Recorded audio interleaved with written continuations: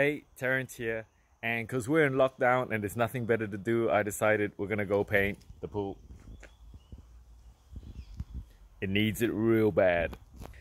So, expectations. I think that this is gonna be about a 5 to 6 out of 10 difficulty. Like, I don't think it's gonna be that hard. I've painted before, so how hard can it actually be? So we've drained out the pool, and this is what it looks like. Pretty horrible, really.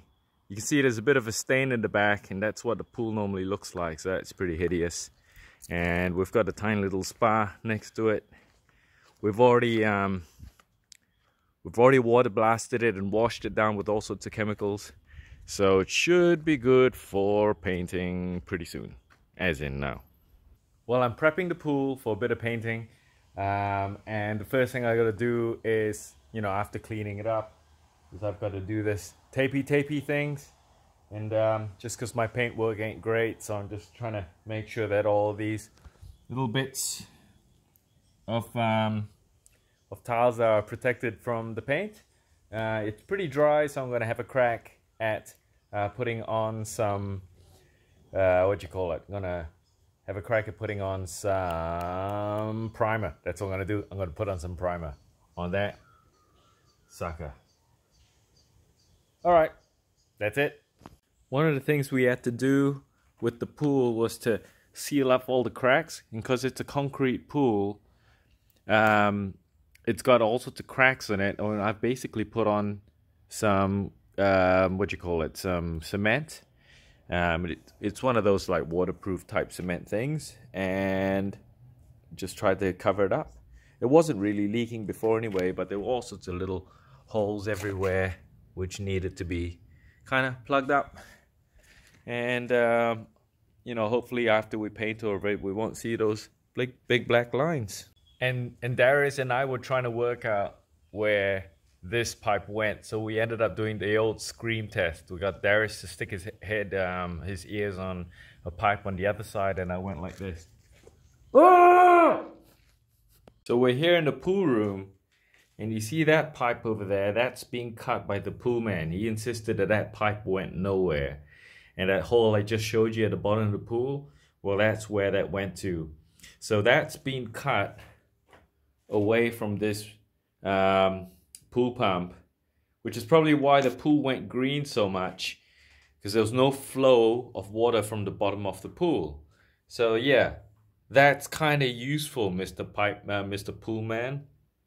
Okay, so one of the things you got to care about before you actually paint the primer on is you want to make sure that your pool's actually dry. And so what I've done is I've stuck this bit of like cellophane, it's the cling wrap stuff. Stuck it on the floor and sort of left it here for a few hours. And I'm not sure if you can tell from the video, because you probably won't be able to, but there's actually droplets of moisture on the inside. Tiny drops. So probably shouldn't paint just yet. I'm gonna give it till tomorrow. At least the floor I shouldn't paint. I reckon the sides I can get away with, but that floor I'm just gonna leave it for a little bit and see how we go. Maybe give it another day. Almost forgot to tell you guys about the paint we're using. We're using Luxapool paint with a color called Pacific Blue. So if you like the color that we've got, then that's Luxapool Pacific Blue, and they come in two bits. They come in like a part A and a part B, and you got to mix part B into part A, and pretty much after you do that, it starts to harden like really hard. And because we've got the winter hardener and we're painting in summer, so essentially this is gonna harden within 10-15 minutes, maybe 20 minutes or so. So it's about half the time, 20 minutes before it hardens.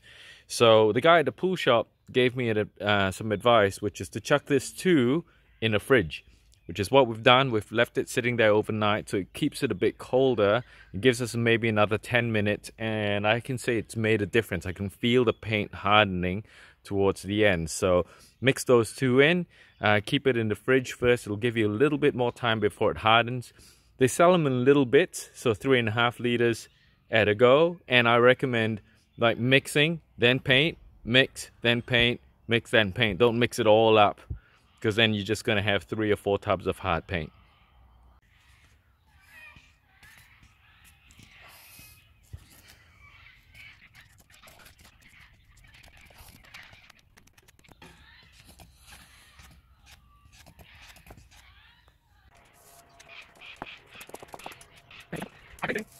We're painting the wall. We decided not to do the primer, mainly because we didn't have it.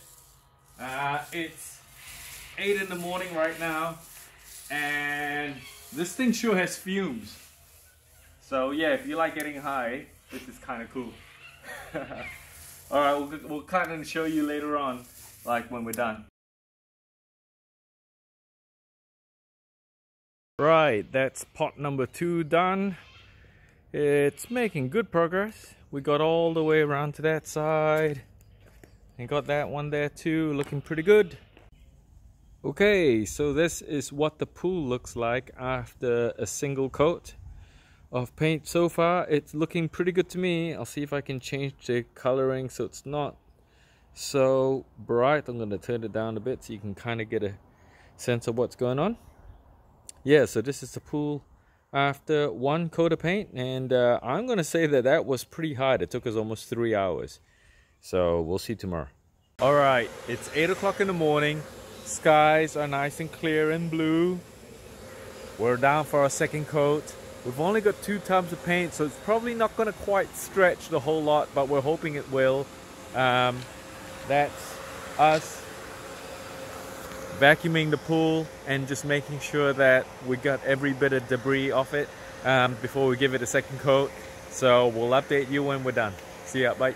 So we're down to our last tub of paint, and you can see we've done that wall and all the walls along the side, so it ends right there, and we're yet to do the floor. So 1 last tub of paint to do that bit of floor, but apart from that we should be all good. It's looking pretty good on the sides. It's looking like a pool, so that's not too bad. 1 last paint. Turns out the guy at the paint shop was right with his estimate. It should be okay. We may end up getting an extra tub just to patch up if there's anything that goes that didn't quite work out, but it's looking pretty good. Alright, so we've let it dry overnight, and now what I'm going to do is I'm going to get down there, pick up bits of debris, and take the rest of the tape off, which I tried a little bit of yesterday, but it was a little bit warm and I figured I'll just do it today instead. Couple of things. I didn't actually cover the pool with a tarp last night. Probably should have. We've had bits of leaves drop in, so I'm hoping nothing's really stuck to the bottom. I was advised to cover it with a tarp, but I didn't because I was lazy, but I reckon it's okay. It's not a really windy day, even though the pool's covered with lots of trees. We've had hardly any leaves fallen, and this paint that goes at the bottom, it's like a really thick glue really, and it dries really quickly, so hopefully nothing's permanent at all. I'll get down there and get it done now.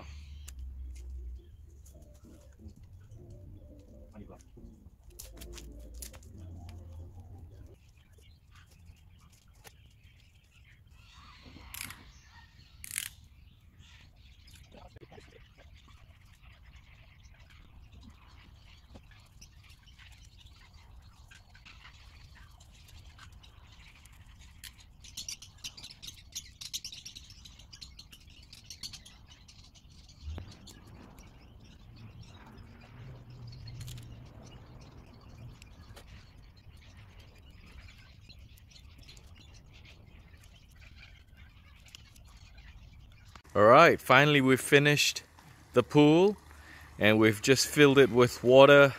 It's still a little bit cold, but it's looking pretty good. Overall, I'm gonna say this was a pretty tough job, but totally worth it. Looks awesome. Now to jump in.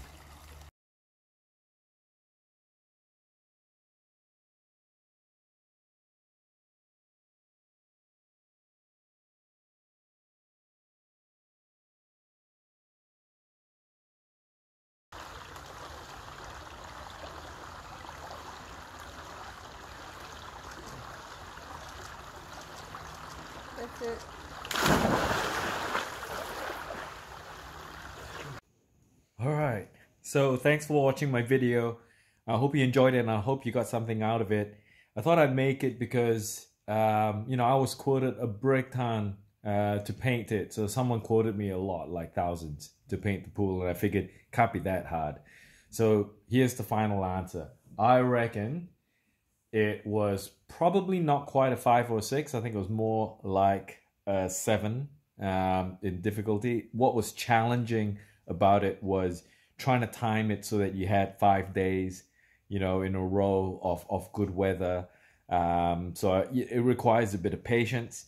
The painting itself wasn't too hard, but it was really tedious with the cleaning and just making sure and feeling confident that you can in fact paint on it, because you don't want any of it wet. And anyway, you watched the video already. But yeah, if you like this video, you know, please make sure you hit that subscribe button. I'd really appreciate it. I'm trying to get to my first 1,000 subscribers. I've just changed the channel name from Foodie Tea to Tasting Life. And the reason why is I used to do a lot of cooking stuff. And I've made a number of changes to my life, which I want to start sharing with you guys. I want to get more out of my life, and I want to get more out of exploring this world and trying different things out. I've made it quite, one of the big changes is I really got into fitness, and I'm going to be posting a whole bunch of that sort of fitness stuff. So I'm still going to do some food stuff. I'm going to do some fitness stuff.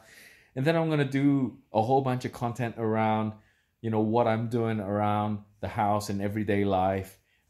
Just to give you an alternative way or an alternative view on how you might want to live your life, or rather how I want to live my life. And I just want to share that with you guys. So if you enjoyed this, hit like, hit subscribe, and I'll catch you guys in a bit. See ya. Bye.